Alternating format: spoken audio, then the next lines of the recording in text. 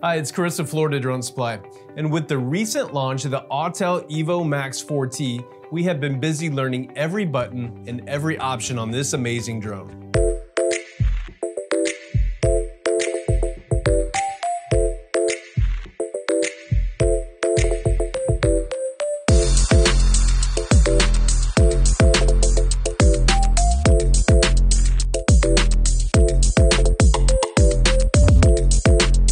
This drone has gained quite the popularity around our office, and we wanted to put it up against one of our favorite drones, the DJI M30T. Now, side by side and visually, there are a lot of differences in these drones, but we wanted to test out the clarity and comparison of the camera systems. The DJI M30T boasts a 200x zoom, while the Autel Evo Max 4T is at 160x. We did 3 range tests and 1 thermal test. For the range test, we captured a utility pole at 253 feet distance and 50 foot altitude, a bucket lift at 1,050 feet lateral and 50 feet altitude, and a high-rise condo at 2.45 miles and 252 feet in altitude. These tests were performed with about 3 feet of lateral separation between the aircraft and both at the exact altitudes during the tests. The first test that you see here on the screen has the DJI M30T on the left side and the Autel Evo Max 4T on the right. This is the utility pole at a distance of 253 feet and 50 foot of altitude on the aircraft.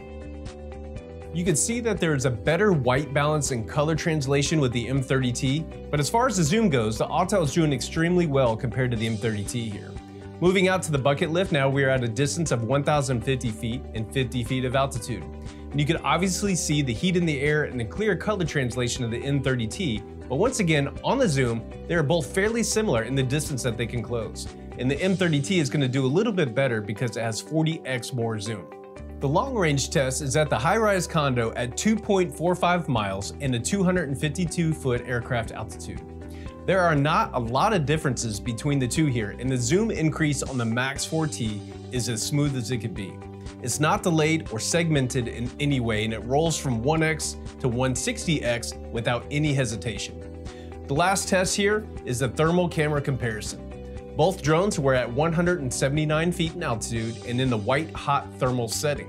And once again, you can see that there are not a lot of differences here in the quality between these two drones. There's a tiny bit more of quality on the thermal camera on the M30T. Our take on this one is that the M30T is the winner of this test from a color and clarity standpoint, but is it $5,000 more expensive winner? I don't think so. The Autel Evo Max 4T at $8,999, in our opinion, is the overall winner from a cost and overall quality standpoint.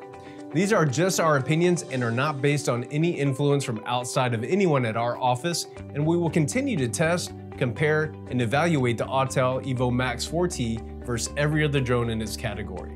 There's a link in the description below to purchase the Autel Max 4T from us here at Florida Drone Supply, and if you have any questions, give us a call at 855-8-DRONES or check us out online at floridadronesupply.com. As always, thank you for watching and have a great day.